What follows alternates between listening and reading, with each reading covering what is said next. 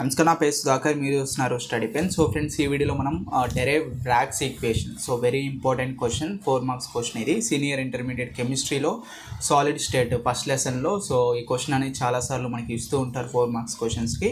So ఖచ్చితంగా very important. దీనికి సంబంధించి అయితే క్వశ్చన్ ఒకసారి చూద్దాం. సో ఇది నేను రఫ్గా అయితే చేశాను. సో దానికంటే ముందుగా అసలు యాక్చువల్గా క్వశ్చన్ ఎలా ఏంటి అని చెప్పి దానికి సంబంధించి చూద్దాం. సో అది చూస్తూ మనం ఆ ఇన్ఫర్మేషన్ అనేది ఒకసారి చెక్ చేస్తూ ఉన్నాం. ఓకే, సో యాక్చువల్గా మనకి ఏంటంటే చాలా మనకి మెటీరియల్స్ ఉంటాయి కదా, స్టార్ క్యూ కానీ, విక్రమ్ కానీ, విజిఎస్ కానీ. సో వీటిలో డిఫరెంట్ టైప్స్ ఆఫ్ ఆన్సర్స్ అయితే ఉంటుంది. అంటే ఎవరి వర్షన్ వాళ్ళకి అలా ఉంటుంది. కొంతమంది పాయింట్స్ లాగా రాస్తారు, కొంతమంది పారాగ్రాఫ్స్ లాగా రాస్తారు. సో ఎలా రాసినా కానీ సేమ్ టాపికే ఉంటుంది కాబట్టి సో నేనైతే పారాగ్రాఫ్ వైజ్గా రాశాను, చాలా ఈజీగా ఉంటుంది. సో ఒకసారి చూద్దాం. ఫస్ట్ మనం ఆన్సర్ అయితే చూద్దాం. దీన్ని మనం చదువుతూ అది ఆ ఇన్ఫర్మేషన్ అనేది ఒకసారి చెక్ చేద్దాం, మీకు ఇంకా ఈజీగా అర్థం అవుతుంది. Okay, so first derivation of Bragg's equation. When X-rays are incident on the crystal are plane, they are డిఫ్రాక్టెడ్ from the lattice points. Okay, so ఇక్కడ ఎక్స్రేస్ అనేవి incident on the crystal are plane. So crystal plane అంటే ఏంటి, and అదేవిధంగా they are డిఫ్రాక్టెడ్ from A lattice points. So lattice points ఏంటి, so అదైతే చూద్దాం ఒకసారి. So firstly crystal lattice అంటే ఫర్ ఎగ్జాంపుల్ మీకు యాటమ్స్ కానీ, మాలిక్యూల్స్ కానీ, అయాన్స్ కానీ so are in regular manners, అంటే మీకు వరుస క్రమంలో ఉంటాయి అన్నమాట ఇవన్నీ కూడా. ఓకే, సో దాన్ని మనం క్రిస్టల్ కానీ లేదా ప్లేన్ కానీ అంటాం.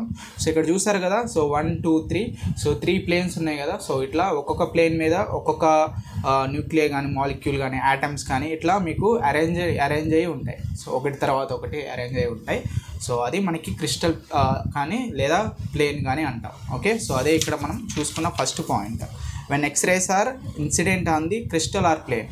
ఓకే, ఎక్స్రేస్ అంటే మీకు ఆల్రెడీ తెలుసు, ఇక్కడ రేస్ అనేవి ఇన్సిడెంట్ అవుతున్నాయి. సో ఈ ప్లేన్లో మనకి ఈ ఇన్సిడెంట్ అవుతున్నాయి అనమాట, రేస్. ఓకే, సో అది ఫస్ట్ పాయింట్ అనమాట. They are డిఫ్రాక్టెడ్ from the lattice point. Okay, so ఈ లాటిస్ పాయింట్ గుండగా మనకి ఎక్స్రేస్ అనేవి వెళ్తున్నాయని. ఓకే, సో అదనమాట.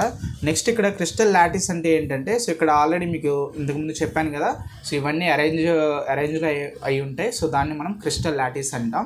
ఇక్కడ ఒక న్యూక్లియై తీసుకున్నాం కదా, ఈ న్యూక్లియై మధ్యలో ఒక పాయింట్ అయితే ఉంది కదా, సో దీన్ని మనం లాటిస్ పాయింట్ అయితే అంటాం. ఓకే, అర్థమైంది కదా లాటిస్ పాయింట్ అంటే ఏంటి అండ్ క్రిస్టల్ లాటిస్ అంటే ఏంటి అనేది, దానికి మీనింగ్ అర్థమైంది కదా. సో అది అండ్ అదేవిధంగా ఇక్కడ 2 న్యూక్లియస్ే ఉన్నాయి. సో మీకు ఇక్కడ డిస్టెన్స్ అయితే ఉంది. సో ఫర్ ఎగ్జాంపుల్ ఇదొక న్యూక్లియై. సో దీనికి సంబంధించి పాయింట్ నుంచి ఇక్కడికి మనకి రేడియస్ అనేది ఉంటుంది. సో ఈ రెండింటికి మధ్య సంబంధించిన డిస్టెన్స్ అనేది ఇంటర్ న్యూక్లియర్ డిస్టెన్స్ అంటారు. Okay, inter nuclear distance denote చేసేది మనం డీతో డినోట్ చేస్తాం. ఓకే, సో ఈ 2 న్యూక్లియస్ లాటిస్ పాయింట్స్ అనమాట. ఇవన్నీ ఈ 2 న్యూక్లియై లాటిస్ పాయింట్స్. ఇందులో మనం రేడియస్ ఫైండ్ అవుట్ చేయాలంటే ఫార్ములా ఏంటంటే r = d/2. Okay, for radius find out, మనం రేడియస్ అనేది ఫైండ్ అవుట్ చేయడానికి. ఓకే, సో అర్థమైంది కదా. సో స్టెప్స్, సో ఇది గుర్తుంచుకోండి కాన్సెప్ట్, మీకు ఇది క్వశ్చన్ చదివేటప్పుడు అర్థమవుతుంది. Okay, so when X-rays are incident on the crystal are plane, they are డిఫ్రాక్టెడ్ from the lattice points. Okay, so in the crystal the lattice points are arranged in regular pattern. So మీకు already తెలుసు కదా, lattice points అనేవి arrange in regular ప్యాటర్న్స్లో arrange అయి ఉంటాయి అవి. Okay, so మాలిక్యులర్స్ కానీ, atoms కానీ ఇవన్నీ సో వరుస క్రమంలో అరేంజ్ అయి ఉంటాయి అన్నమాట. Okay, when the waves are డిఫ్రాక్టెడ్ from these points, the waves may be constructive are destructive ఇంటర్ఫరెన్సెస్. Okay, ఇక్కడ ఏమంటున్నారు, when the waves are డిఫ్రాక్టెడ్ from these points అంటే ఈ లాటిస్ పాయింట్స్ నుంచి ఆ ఎక్స్రేస్ అనేవి డిఫ్రాక్ట్ అయితే, సో ఆ పాయింట్స్ నుంచి కనుక వెళ్తే ఆ ఎక్స్రేస్ అనేవి, these points are the waves may be constructive are destructive ఇంటర్ఫరెన్సెస్ అనమాట. ఇక్కడ కన్స్ట్రక్టివ్ ఏంటి, డిస్ట్రక్టివ్ ఏంటి, సో దీనికి సంబంధించి అయితే ఒకసారి చూద్దాం. సో ఇక్కడ నేను ఆల్రెడీ రాశాను మీకు. ఇక్కడ చూడండి, కన్స్ట్రక్టివ్ ఇంటర్ఫరెన్స్. సో ఇప్పుడు ఒక ఎక్స్రేస్ అనేవి కన్స్ట్రక్టివ్ ఇంటర్ఫరెన్స్లోకి వెళ్ళినాయి అనుకోండి. ఫర్ ఎగ్జాంపుల్ ఇవి ఎక్స్రేస్, సో ఇది కన్స్ట్రక్టివ్ ప్లేన్లోకి వెళ్ళింది అనుకోండి. అసలు కన్స్ట్రక్టివ్ ఇంటర్ఫరెన్స్ అంటే ఏంటంటే, ఫర్ ఎగ్జాంపుల్ ఒక సౌండ్ వేవ్ ఇలా ఉందనుకోండి. సో ఇట్లా వెళ్తుంది, ఇదే వేవ్ ఒక యూనిట్ ఉంది. ఓకే, అండ్ అదేవిధంగా ఇంకొక వేవ్ కూడా సేమ్, ఇంకొక ఎక్స్రే కూడా వెళ్తుంది, ఇది కూడా ఒక యూనిట్ ఉంది. ఇవి 2 యాడ్ అయ్యి మనకి సో ఇట్లా ఈ వేవ్ ఫామ్లో ఫామ్ అవుతుంది. సో ఇక్కడ ఒక 1 యూనిట్, ఇక్కడ ఒక 1 యూనిట్, 2 యూనిట్స్ ఉంది కదా. సో ఈ వేవ్కి సంబంధించిన డిస్టెన్స్ అనేది కూడా మనకి 2 యూనిట్స్ ఉంటుంది. సో దీన్ని మనం కన్స్ట్రక్టివ్ ఇంటర్ఫరెన్స్ అంటాం. సో 2 వేవ్స్ కలిసి సేమ్ ఒకే ఫామ్లో వెళ్ళే వాటిని మనం కన్స్ట్రక్టివ్ అంటాం. ఓకే, అండ్ డిస్ట్రక్టివ్ మేనర్ అంటే ఏంటంటే సేమ్ అదే ఎక్స్రేస్ అదే sound waves. So for example sound waves తీసుకున్నాం అనుకోండి, ఆ సౌండ్ వేవ్స్ అనేవి ఏంటంటే ఆపోజిట్ డైరెక్షన్లో వెళ్ళింది అనుకో, ఈ వేవ్ అనేది ఇట్లా వెళ్తుంది అండ్ అదేవిధంగా ఇంకొక వేవ్ కూడా మనకి ఇట్లా ఆపోజిట్ డైరెక్షన్లో వెళ్తుంది. సో అప్పుడు ఇవి రెండు యాడ్ అయితే ఏంటంటే ఒకటి ప్లస్ అవుతుంది, ఇంకొకటి మైనస్ అవుతుంది, రెండు కొలైడ్ అయ్యి మనకి 0 అనేది మిగులుతుంది. ఓకే, సో అర్థమైంది కదా. సో ఇది డిస్ట్రక్టివ్ మేనర్. సో ఇది ఎగ్జాంపుల్ ఏంటంటే నాయిస్ రిడక్షన్ హెడ్ ఫోన్స్ కానీ మనకి ఇయర్ ఫోన్స్ కానీ ఉంటుంది కదా, సో అది ఎగ్జాంపుల్గా ఆ సౌండ్ వేవ్స్కి ఎగ్జాంపుల్గా తీసుకోవచ్చు అనమాట. ఓకే, అర్థమైంది కదా. సో ఇక్కడ ఎక్స్రేసే ఎందుకు డిఫ్రాక్ట్ అవ్వాలి అంటే మనకి ఎక్స్రేసే ఎందుకు ఆ ప్లేన్లో కానీ లాటిస్ పాయింట్స్ నుంచి కానీ డిఫ్రాక్ట్గా పంపిస్తున్నాం అంటే, సో ఇక్కడ మనం ఎక్స్రేస్ అనేది తీసుకున్నాం కదా, ఫస్ట్ ఎక్స్రే సెకండ్ ఎక్స్రే, రెండు ఎక్స్రేస్ మనం ఈ ప్లేన్ అంటే ఇది లాటిస్ పాయింట్స్ అనుకోండి, ఈ లాటిస్ పాయింట్స్ నుంచి మనం డిఫ్రాక్ట్ చేస్తుంది ఓన్లీ ఎక్స్రేస్. ఎందుకంటే బికాజ్ ఆఫ్ సో ఇక్కడ వేవ్ లెంత్ అనేది మనకి లో ఉంటుంది ఎక్స్రేస్లో. ఓకే, సో ఎక్స్రేస్లో వేవ్ లెంత్ లో ఉంటే ఎనర్జీ అనేది ఎక్కువ ఉంటుంది. ఎనర్జీ ఈజ్ ఈక్వల్ టు ఏమవుతుంది 1/λ అవుతుంది. సో ఎనర్జీ అనేది మోర్ ఉంటుంది అనమాట. So X-rays డిఫ్రాక్టెడ్ for distance d. Okay, మనం డిస్టెన్స్ ఫైండ్ అవుట్ చేయడానికి మనకి యూజ్ అవుతుంది, ఎనర్జీ అనేది ఎక్కువ ఉంటుంది కాబట్టి. ఓకే, సో అది అందుకు మనం ఎక్స్రేస్ అనేది యూజ్ చేస్తాం. ఓకే, సో అక్కడి వరకు అర్థమైంది కదా. సో అది పాయింట్. మనకి ఇక్కడ మీకు ఆల్రెడీ చెప్పాను కదా, so constructive are destructive ఇంటర్ఫరెన్సెస్ so ఏదైనా అవ్వచ్చు. But as of now Bragg's equation లేదా బ్రాగ్స్ లా ప్రకారం మనకి ఎక్కువగా మెయిన్గా కన్స్ట్రక్టివ్లోనే అడుగుతారు. కన్స్ట్రక్టివ్లో మెయిన్గా మనం డినోట్ చేస్తాం, అదే మనం సాల్వ్ చేస్తాం కన్స్ట్రక్టివ్ ఫార్ములాలో. సో ఏదన్నా మీకు ప్రాబ్లమ్స్లో అడుగుతారు సమ్టైమ్స్ డిస్ట్రక్టివ్ అని చెప్పి, సో అప్పుడు మనం డిస్ట్రక్టివ్ వేలో మనం చేయాల్సి ఉంటుంది. మెయిన్గా బ్రాగ్స్ ఈక్వేషన్ అంటే కన్స్ట్రక్టివ్ మోడల్లో. ఓకే, సో అది సో అర్థమైంది కదా. ఇక్కడ వరకు స్టెప్స్ అయితే చాలా ఈజీ. మళ్ళీ ఒకసారి అయితే చెప్తాను. సో పారాగ్రాఫ్గా చాలా పెద్దగా ఉంటుంది అనుకుంటారు, చాలా easy. Okay, so when X-rays are incident on the crystal are plane, ఒక ఎక్స్రేస్ అనేవి ఆ క్రిస్టల్ కానీ ప్లేన్లో కానీ ఇన్సిడెంట్ చేస్తే they are డిఫ్రాక్టెడ్ from the lattice points. ఆ ఎక్స్రేస్ అనేవి లాటిస్ పాయింట్ నుంచి డిఫ్రాక్ట్ అవుతాయి.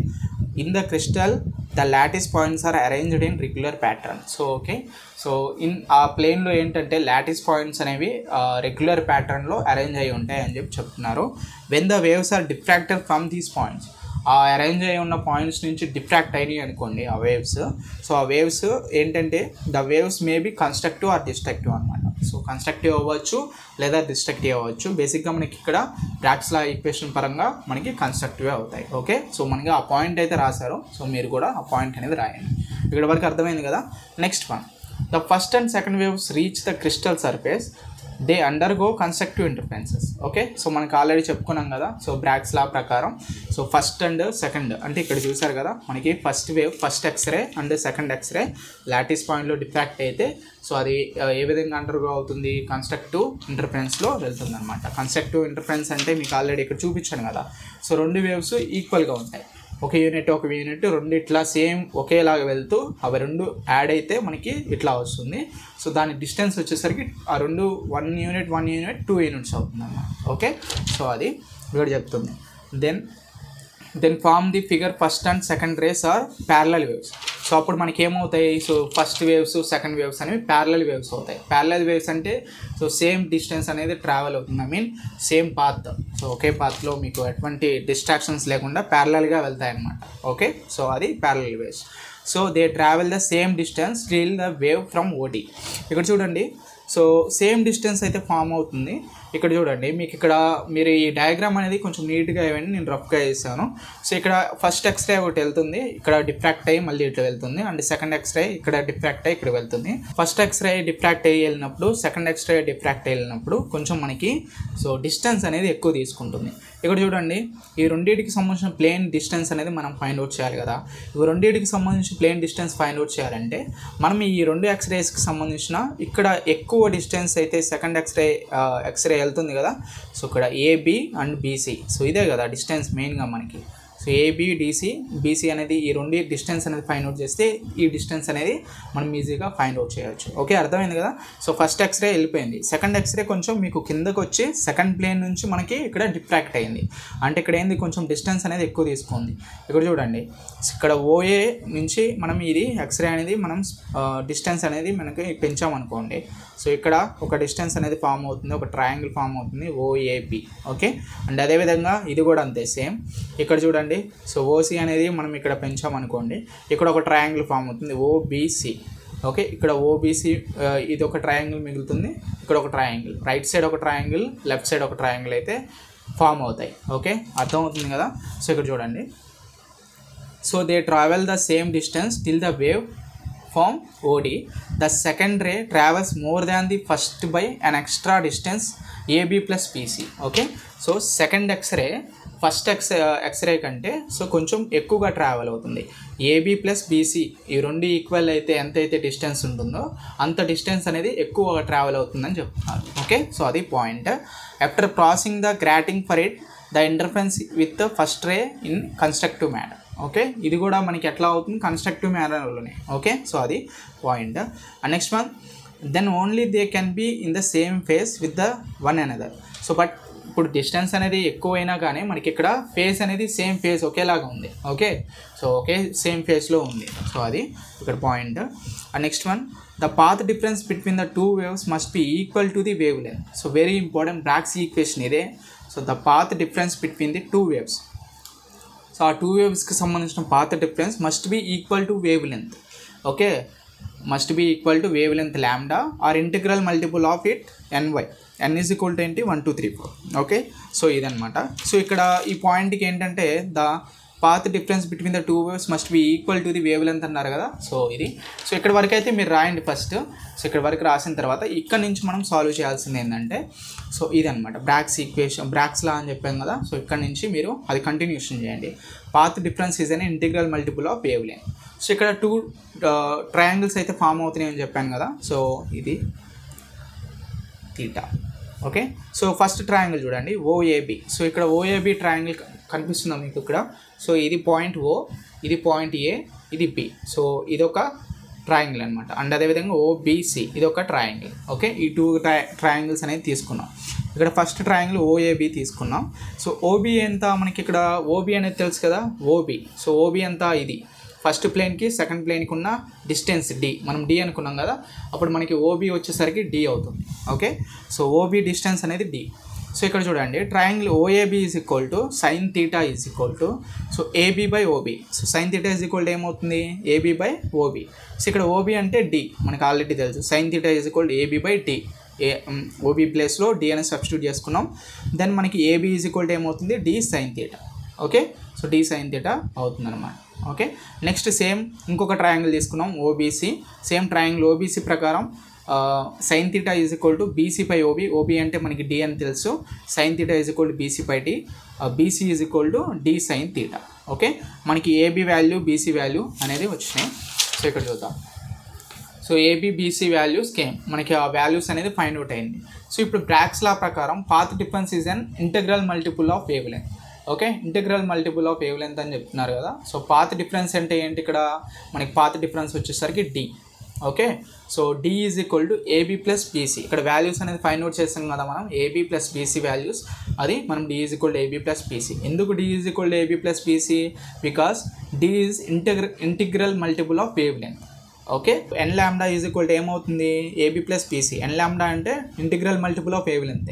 ఓకే, ఎన్ ల్యాండా is equal to D sine theta plus D sine theta. AB value BC value అనేది మనం ఇక్కడ సబ్స్టిట్యూట్ చేసుకున్నాం. ఆల్రెడీ మనం ఫైండ్ అవుట్ చేసాం కదా ఈ టూ ట్రయాంగిల్స్ నుంచి. సో మనకి అప్పుడు ఏబీ వాల్యూ బీసీ వాల్యూస్ అనేది ఆల్రెడీ వచ్చినాయి. సో అప్పుడు డి సైన్ థీటా అవుతుంది, 2d సైన్ థీటా అవుతుంది. ఎన్ ల్యాండా is equal to 2d sine theta. అప్పుడు in constructive manner path difference ఏమవుతుంది, ఎన్ ల్యాండా is equal to 2d sine theta. So ఇది మనకి ఆన్సర్ అనమాట. ఓకే, అర్థమైంది అనుకుంటున్నాను నేను. So derivation of Bragg's equation అంటే ఇక్కడ నుంచి ఈ పారాగ్రాఫ్స్ అన్నీ కూడా రాసుకోండి. ఈ పారాగ్రాఫ్స్ అన్నీ కూడా మీకు ఓన్ వేలో రాయొచ్చు, బట్ మీకు కాన్సెప్ట్ అర్థమైతే రాయగలరు. సో రాసిన తర్వాత ఇక్కడ నుంచి మనం బ్రాగ్స్ లా అని ఉంది కదా, సో ఈ లా అనేది ఈ టూ ట్రయాంగిల్స్ తీసుకొని మనం దాన్ని సాల్వ్ చేయాలి. ఓకే, ఇదంతా మీకు కొంచెం అర్థం అవడానికి నేను చెప్పాను. సో ఇవన్నీ లాటిస్ పాయింట్ ఏంటి అండ్ వాట్ ఈస్ వాట్ అనేది. సో ఈ డయాగ్రామ్ కూడా కొంచెం మీరు నీట్గా వేయండి. డయాగ్రామ్ మీకు నీట్గా అర్థం అయితే కనుక ఆటోమేటిక్గా మీరు ఈజీగా చేసేయచ్చు ఈ బ్రాగ్స్ ఈక్వేషన్ అనేది. ఓకే, సో ఇది ఓవరాల్గా బ్రాగ్స్ ఈక్వేషన్కి సంబంధించి మీకు అర్థమైంది అనుకుంటున్నాను. మీకు ఇంకా ఏమైనా డౌట్స్ ఉంటే కింద కామెంట్ సెక్షన్లో మెన్షన్ చేయండి. See you next video friends, bye bye.